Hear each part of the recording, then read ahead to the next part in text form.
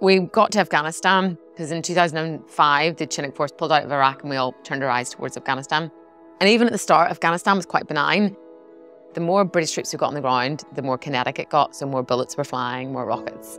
To the point where we were going into some landing sites that had been rocketed that morning, and then you find yourself, and it becomes normal. And then you go in again and it was actually, you're going in to get a casualty on the MERT, for example, which is the flying ambulance.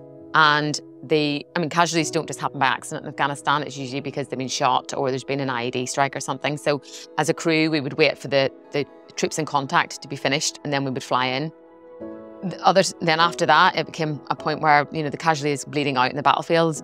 The troops are still in contact, but you have to go in. And suddenly you find yourself flying into landing sites under a hail of bullets or with rockets and mortars coming towards the aircraft.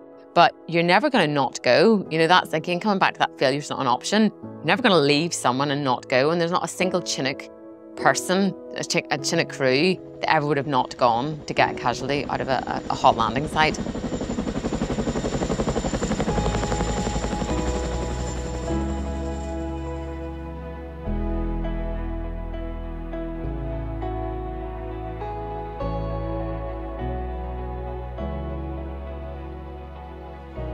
So back then though, joining the Air Force wasn't a very typical career for a young woman. What skills did you have to draw on then if you didn't have that support there in terms of following your dream? So I think I was quite independent. I think, I'd always been quite an independent girl. I was, as well as playing hockey, I was team captain. So I was kind of a leader anyway, or at least the person that rallies people around and kind of, the team, like part of a team. I loved being part of a team. And I had a really good girly group at school who were very encouraging of what I was going to go and do. But the main kind of tenacity and will to succeed really came from when I joined up that first day and you're suddenly at Cranwell and everybody there is pretty much in the same boat as you. Everyone is like wide-eyed rabbits in the headlight.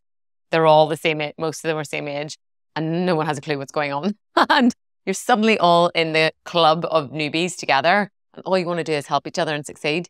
And you don't want to let each other down. You don't want to be the person who's falling out the back of the squad. You don't want to, be the person that gets recourse. You just help each other through. And that's where you really learn to dig deep.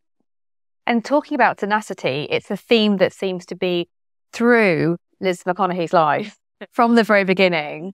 So tell me about the story with your interview, your journey to your interview with the Air Force. So the morning that I was coming over to England for my final interview to get into the RAF, my parents were on holiday in Southern Ireland and I was driving up the only stretch of motorway in the whole of Northern Ireland. It's a very small stretch of motorway. And the bearings collapsed in one of the wheels on my car. I was driving a little green Corsa and the whole car 360'd up the motorway, hit the barrier about 4 or 5 times, rotated, and I ended up in the hard shoulder. Car was mangled, nearly a write-off. And I got out pretty shaken up. I managed to get the phone on the side of the lay-by on the side of the motorway and call the police. So they arrived and the first thing I said to them was, I've got to get to England, I've got to get to Cranwell. And they were like, calm down, explain what's happened. So I sort of did. I'm like, but I've got to get to England today. So when I explained to them why I was so desperate to get to the airport, and they said, okay, get in the car. And they put the blue lights on, drove me the whole way to the airport, got me into the airport. A lovely police officer lady came in with me and checked me in, which now looking back looks like it's some sort of criminal when you get escorted in with a policewoman to the airport. But and yeah, I got the whole way over to England. And it was my first time coming to England. So I got all the way to England, went through the underground, when itself is a pretty lonely place, despite the fact there's thousands of people there. It's a very soulless thing, the underground. And just, I think, by that point, it had suddenly dawned on me what had happened. I had a real meltdown in the underground and was crying while I was sat on the floor, but nobody wanted to know and ask if I was okay. But anyway, I got to Cranwell, got to the interview, and they asked me, lots of different questions about joining the Air Force and what I knew about the Air Force. And truth is, I was probably not the most sparkling person in the interview because I was very young and naive. But at the end of the interview, they asked me how my morning had been and how my journey to Cranwell had been. And I explained. And I think if they'd had a box on their little tick sheet that said tenacious, they must have just gone, yep, big tick for this girl. And yeah, I got accepted in. So, I've always said, I think if you want something enough and you've got like a really strong desire to make your dream come true, you'll keep fighting for it and you'll do whatever you need to do to get there. So Liz, you were 19 years old when you joined the Air Force? You were the only female in your intake, Lou? There was three females on the intake, and then by the time I got to the front line, I was the only one. So did you ever have any feelings of imposter syndrome? And if so, how did you overcome that? So I think a lot of people in the forces suffer from imposter syndrome. It's that classic, any minute now people are going to find me out. They're going to be like, oh, she's no idea what she's doing. But yeah, I mean, as I went through, you're taken through all the skills, and you learn all the skill sets from going from 19-year-old Liz who lives in Northern Ireland to suddenly being a crewman on the front line. And even at that point, you're very much it's all quite novel. There's a certain element of going to war is quite novel, getting shot at still quite novel. All those new things are quite novel. And then you get to the point where it starts to wear you down and it's not novel anymore. And it becomes very routine. But I think the only way I ever realized that I actually did know what I was doing and what I was on about in terms of role was when I became an instructor.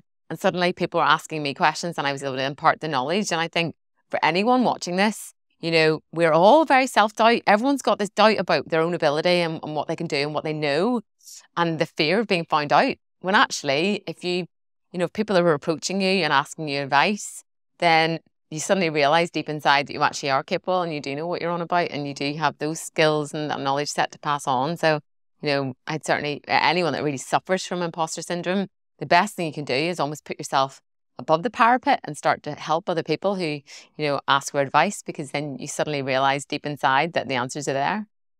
So Liz, at the end of your time at Cranwell, you talk about this grueling physical fitness test, and you talk about running so that your chest burned and your legs couldn't carry you or felt as if they couldn't carry you anymore. But you did carry on. So tell us about that moment and what made you carry on. So coming back to what we were talking about earlier, it's that like esprit de corps, and you very much get that in the forces generally, is that, team ethos of wanting each other to carry on. And I had a bunch of people who had just finished the test. They were all there at the finish line willing me on. But because the Air Force was all I'd wanted to do for 2 years at that point, failure wasn't an option. And I know that's a really cheesy line, but it was my only plan. It was my plan A, and I didn't have a backup plan. I didn't want to go back to Northern Ireland. I didn't have, any kind of job lined up. Whereas if you don't make it in the Air Force, this is where I'm going to go. I deliberately had never put those plans into place, because then it would have given me too much of an option for failure. So I just had to dig deep and keep going for it. And there's a number of courses I look back on through my time in the forces, not just that physical test at the end of basic training. But we do a lot of intense courses through our aircrew training, such as the Dunker, which is where you essentially get strapped to a helicopter and then put underwater in various formats of like upside down and lights off and things like that. And you've got to escape from this helicopter, which is quite a mental battle to overcome. But again, if you don't pass the course, then you don't make it to the front line. So you just have to mentally overcome that, dig deep and I always just think, well, no one's died doing it yet, so I should be okay. And it's the same whenever we go into our escape and evasion training, which is probably the biggest and hardest course you have to do before you go to Afghanistan. And again, it's essentially being interrogated, in a quite controlled and quite nasty environment. But again, it's all training you for the front line, but it's brutal. It's very mentally taxing course, and you learn a lot about yourself. But if you fail the course, you're not going to the front line. And that was all I ever wanted to do. So, I always think if you have to want plan A enough, and you'll not need a plan B. You'll make it happen. Did you also find other sources of support among your friends, colleagues? Did you find that you drew on those to help you through those times? Yeah, and I think there is an element, although I was never ever singled out, in terms of being the only female. It almost gives you when you're in the minority of anything, and this comes from anyone in the disabled community as well watching this. If you suddenly find yourself in the minority, you've probably got more grit and determination than anyone else to prove everyone wrong and to kind of go, well, if they can do it, so can I. And I think, as I got closer to the front line, I was more and more in the minority. There was less and less females. And I thought, yeah, well, you've come this far. You've got to keep going. You're halfway across the river. Don't give up now, girl. And that's the same for anyone who's in that kind of minority. And, you don't have to be a victim. You can actually use it to your strength and dig deep and use that as to prove people wrong. So you talk about being female in a male-dominated industry. And one of the things you talk about in your book is about actually embracing differences and diversity and playing to your strength. Can you tell us a little bit more about times when you did that? Yeah, and I've always said that. I was never ever made to feel, odd or singled out for being a female. The lads at work always really embraced me as just one of the team. And I've always said, it's the best person for the job. And that can be male, female, whatever. It can be tall, small, whatever. But yeah, there's very specific incidents. Like the Chinook Crewman is quite a physically challenging job. There's lots of humping and dumping kit around, and some of the kit that we use on the back of the aircraft is quite heavy. A 5-meter strop, for example, which is one of the underslung load strops that we put underneath the aircraft, it's pretty heavy. And the lads would be able to sling that over their shoulder and just walk back to the aircraft with it whenever we drop one off. Whereas I had to grab both ends and then drag it along the floor, and it would take me a little bit longer, but I'd get there in the end. But equally, we used to get internal vehicles inside the aircraft, and being slightly smaller, we'd have to get down the side of those to strap the vehicles down inside the aircraft. And there was many times where they'd be like, Doris, which is my nickname, can you shimmy down the side of the vehicle and reach that strop, or do this, or climb underneath the vehicle? And they couldn't do that. And same for things like having little hands. It's such a simple thing, but some of the engine connectors for the debris screens and the chips, which essentially catch bits of metals in the engine, they're really hidden away at the back of the engine. And most of the lads' hands were too big to reach them, but they were like, Liz. So I always think that everyone's got a strength, and it is absolutely, playing to that and using it to the best of your ability. So how important do you think diversity is then, not just in aviation or in the Air Force, but in the wider context? Oh, absolutely. It's absolutely key, especially something like the Air Force, but, in aviation really, because I don't think, and this is the honest truth, I spent a day in the air where I didn't learn something from someone else on that crew. And that only comes from having 4 different people with 4 different ways of thinking, 4 different ways of approaching a problem and solving a problem. And, the problem is the same. The problem always stays the same. The emergency always stays the same. How you're going to pick up that underslung load, the underslung load is the same, but every single person will have a different way of doing it. And every single time when you see someone do something differently, that's when you learn. If you have 4 robots on the back of an aircraft, you wouldn't get that. And if everyone thought the same and did the same, it can be actually quite dangerous, especially in the aviation world. And that's where diversity is absolutely key, those free thinkers and different ways of looking at things. So Liz, talk to me about role models. Did you have any female role models during your time in the Air Force? So I'm really glad you asked that question, because the truth is no. There was so few females doing my job that there was never a female role model. But I had role models. I had some of the best master air crewmen who, were brilliant instructors, or they just knew everything about the Chinook, or they were, and they were very well respected by other people. And I think that's a really key message for anyone, is that it doesn't, just because I'm a female, I don't have to have a female role model. And equally, you look at the disabled community, someone with a disability doesn't have to have a disabled person as their role model. They can have an able-bodied person, and vice versa. I look at Mike Miller-Smith in Aerobility, and he is absolutely probably one of the best leaders and commanders I've ever worked for. And I have had some brilliant, bosses in the Air Force. But the way Mike people manages and inspires people is just out of this world.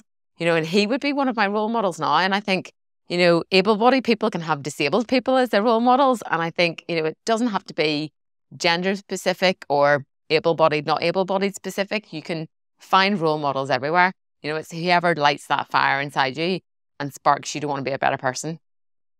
So during your time in the forces, you deployed into war zones, you were subjected to danger. How did you feel? So danger, it's funny because a lot of people always say, oh, you're so brave. Like, bravery is never usually a conscious action. Like, I've been shot at lots of times, and I always say that being shot at is like nearly being hit by a car. It's usually happened by the time you've noticed it's happened. But whenever I was in Iraq, I was quite young. I was 21. I was the youngest aircrew to go to Iraq. And again, it was quite novel, I think, at the time. And some of the landing sites we went into in Iraq had been mortared or rocketed the week before. And I remember thinking, oh, it's really dangerous, that. And then we would go to the same site and it had been rocketed or mortared the day before. And I was like, oh, it's a bit more, the danger's upping a little bit.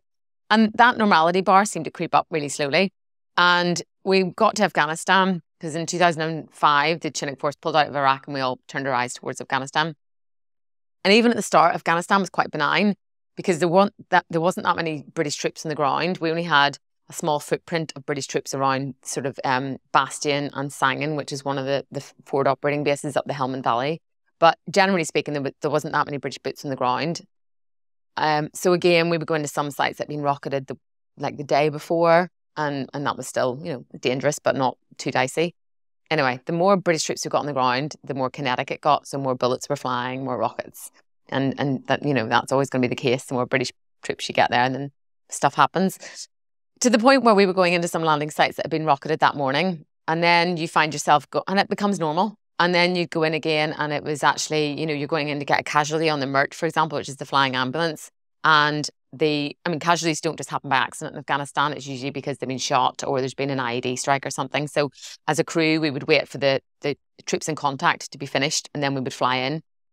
Then after that, it became a point where, you know, the casualty is bleeding out in the battlefield. The troops are still in contact, but you have to go in. And suddenly you find yourself flying into landing sites under a hail of bullets or with rockets and mortars coming towards the aircraft. And it becomes very normal. So your normality bar over the years had got so high that I was very desensitized to danger at that point, because you've got a job to do, you've trained for it, and you've got to get that casualty out of the ground. So it's almost like you're task focused, but you're never going to not go. You know, that's again coming back to that failure's not an option. You're never going to leave someone and not go. And there's not a single Chinook person, a Chinook crew that ever would have not gone to get a casualty out of a hot landing site. But yeah, that desensitization to danger was quite prolific, not just to myself, but a lot of the Chinook force. And it's certainly something now I look back and I'm out of the forces, not just the desensitization to danger, but to trauma as well. Because as with the danger ramping up, a lot of the trauma that we saw on the back of the aircraft on the flying ambulance started to ramp up as well. So it went from someone who'd been in a vehicle accident to somebody who had then been, you know, shot in the leg, to somebody who'd then been shot in the head, to then, you know, torsos and bodies coming over the ramp. And that escalated again very, very slowly, but you suddenly become really immune to it. And I look back now, once I come out of the forces, of just how stuff like that, normal stuff like that in life, which we should feel emotion about, was completely desensitized to. So how did that then affect you when you then left the Air Force 17 and a half years later, having been exposed to that really high level of danger, to then everyday normal civilian life? What was the adjustment like? How did you find it? So coming out of the forces is probably the hardest thing I've ever done. That, you know, that transition where you haven't got your bat suit on, as I call it, every day. You know, you're not wearing the uniform that, like, really it's not just your identity, but it's like your shield. It's like your, you know, like your Wonder Woman costume. You're okay when you're wearing your uniform. And, you know, ironically, you know, I've been in the most dangerous places in the world in the forces, but I've never felt more vulnerable suddenly when you're not wearing that uniform and you're just Liz from Basingstoke, not Liz who's a Chinook crewman. But I'd become so desensitized, like I said, to that trauma and, you know, and the danger. I was never able to admit that I was feeling something. I'd locked up any feeling and any capability of admitting emotion so deep down inside that when I was starting to really struggle with my identity and being a civilian and kind of missing that sense of purpose and feeling, I mean, it's almost like losing a person. It's like you're mourning a chapter of your life, that thing that you used to do. And there's nothing harder than saying, I used to be this, you know. And, you know, I think the disabled community, again, coming back to why we're doing this today, you know, if they've had an accident or something's happened, they used to be this person and now suddenly their life has changed forever. And it's adapting to that new identity of who you are. It's really hard. And I was not able to ask for help. I was, you know, couldn't admit to people that I was struggling because I got so used to just locking those feelings away and just keeping them deep down inside. So what advice would you give to someone then who is struggling with a major change in their life, whether it's leaving the forces or whether it's, you know, bereavement or any kind of major change? What advice would you give to them to handle it? So I think the key is to be able to stand in front of the mirror and look in the mirror and you know, look really deep inside and know the key of the fibre that makes you up of who you are. Because ultimately, you know, the girl looking in the mirror at the end of a 17-year career in the RAF was still the same girl who was 18 looking in the mirror wanting to join the RAF. The same person was looking back at me. It was all the stuff in between that had changed me. So that's really important. But one thing I learned through a lot of my PTSD counselling is to find the new identity and really, and write it down. I mean, I spent days, with the counsellors going, but Liz, you write poetry now, because one of the first things I did going through my counselling was I started to write poetry before the book. And my counsellor was like, you're a poet, Liz. She's like, I'm not a poet, I just write a bit of poetry. And she said, well, that makes you a poet. And, we were talking about imposter syndrome earlier. I've written a book now, but I still don't think of myself as an author. And she was like, you're an author. And it's like, well, yeah, I suppose I am. But sometimes it's not until you write it down that you really start to believe it. So yeah, I think it's really key for anyone who is struggling through that transition is start to look at and embrace the new clothes that you're wearing. It's like getting a new suit. Embrace the new, I'm a veteran. I refer to myself as a veteran a lot, and I'm hopefully still quite young as a veteran, but I think that's really important for me to be able to acknowledge that instead of saying something like negative language, saying I used to be in the forces, which is quite a negative sentence. To say that I'm a veteran is quite a proud sentence. And I think it's just changing that language, to be like almost like a survivor. I'm proud of what I've done, and just repackaging your language and making it positive about you, not negative.